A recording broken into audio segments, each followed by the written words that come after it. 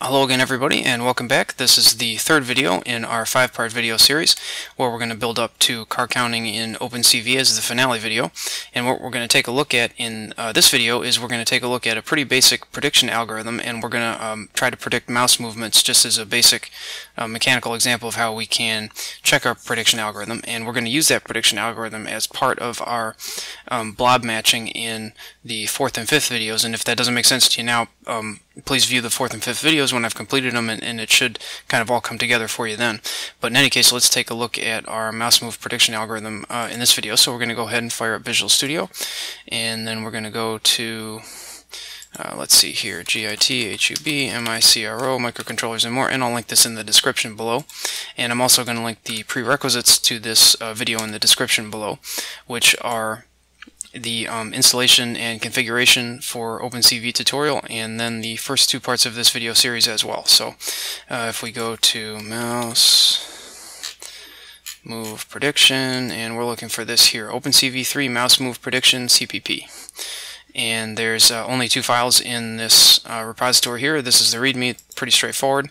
So we can jump right into main.cpp, and then I'm going to choose raw to copy and paste from, I should say, out of here. And here's Visual Studio. So we're going to go to File, New Project, and we can name the project pretty much anything that we'd like. So we'll name it Mouse Move Prediction CPP, and then you might want to make sure you have here chosen Visual C++ and empty project. Uncheck those. Choose your preferred location. Choose OK. And then when it comes up, we're going to add main.cpp, and there we go. Right click, add new item, and main.cpp, and then we're going to go ahead and copy and paste in main. And again, there's only the 1 file in this project, and we're going to get a number of red underlines because we haven't set up our OpenCV references yet. So we're going to change this to x64 and then project. And again, I explain how to do this in more detail in the installation tutorial, so please view that if you have not already. So we're going to go to Visual C++, include directories, and edit. And we're going to paste that in, and then we're going to go to the library directory, which is going to be right here, library, edit, and paste that in.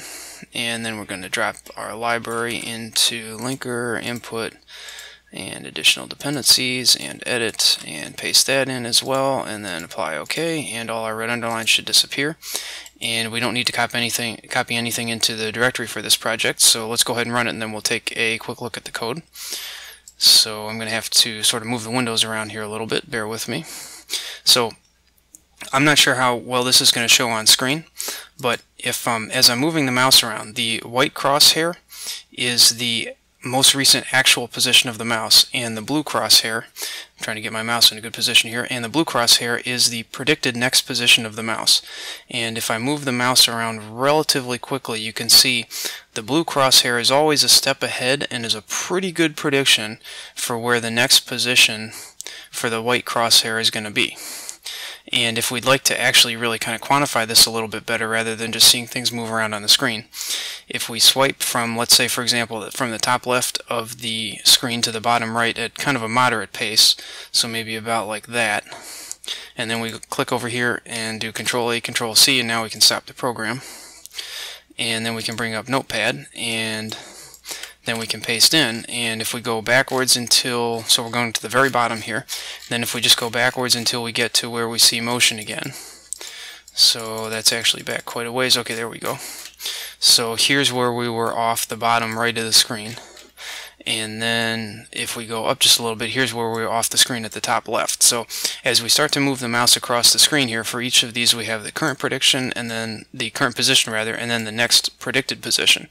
So we can simply compare the next predicted position to the actual next current position to see how well our prediction algorithm is working, and we're going to find that this algorithm works pretty well. So here we have, as you can see, for example, the x value is only off by 1 and the y value is only off by 3, so that's a pretty good prediction.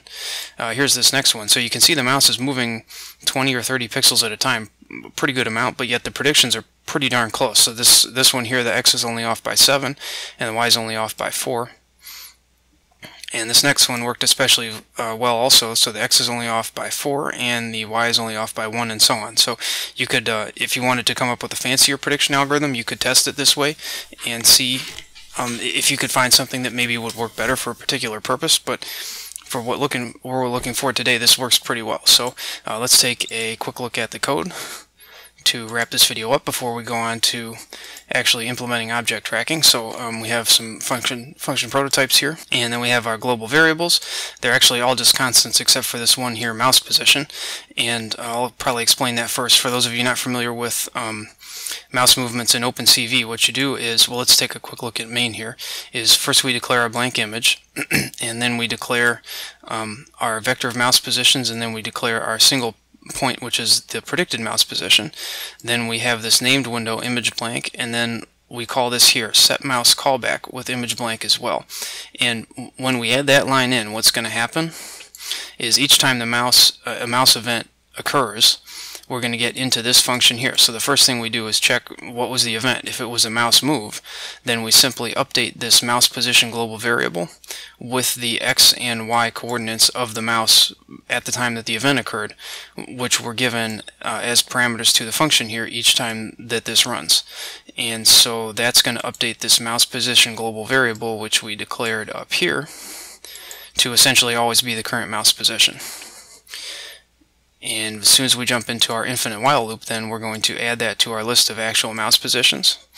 And then we're going to call our prediction function here, predict next position, to predict the next mouse positions. We'll get to that in a minute. But once we have our prediction, then we simply show, at this point it's really just bookkeeping, we show the current prediction and the current position rather, and the next predicted position, as you saw when we took a look at the output earlier. And then we draw our two crosshairs, the white crosshair for the actual and then the blue for the predicted. Then we show the image, pause for a moment to let the operating system redraw the screen, and then we blank the image for the next time around. And the only other function we haven't taken a look at is draw across, but that just simply draws two lines in a cross pattern, which we saw when we ran the program. So the only remaining function to look at is our prediction. So what we do when we go in here, and this is pretty straightforward, if there aren't any positions so far, well, if there's no positions, we can't do anything with it. But if there's one position so far, we can't really predict it. So we just return what the current position is as the next position. And then if there's 2, 3, or 4 previous positions, we come up with a weighted average. But let's look at the most common case, which is if there's 5 or more positions. So for example, suppose number of positions was 10. Then we would have 10 minus 1 is 9 here, and then we would have 10 minus 2 is 8. And then so, in other words, we're comparing the x value of position 9 to position 8, position 8 to position 7, position 7 to 6, and so on. And what we're doing here is we're weighting the most recent of those 4 changes by 4, the second most recent by 3, third most recent by 2, etc. And that gives us our sum of x changes. And then we're going to divide that by the number of weights that we've done here. 4 plus 3 plus 2 plus 1 is 10. And then that's going to give us our estimated change in x position. Then we do the same thing for the y.